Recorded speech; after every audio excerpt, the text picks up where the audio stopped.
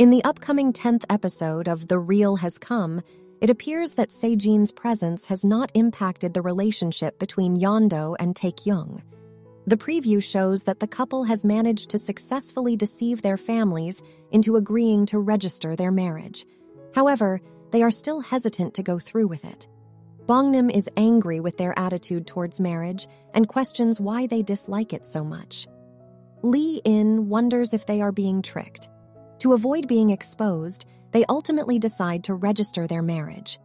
Bongnim and Lee In are thrilled and encourage the couple to register immediately.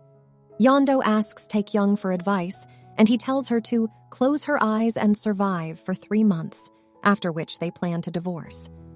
Following their marriage registration, Tae Kyung experiences a sudden panic upon realizing that he will now have to live with Yeon Doo, who is a stranger to him. He looks nervous and asks Yeon Doo how they can manage to live together.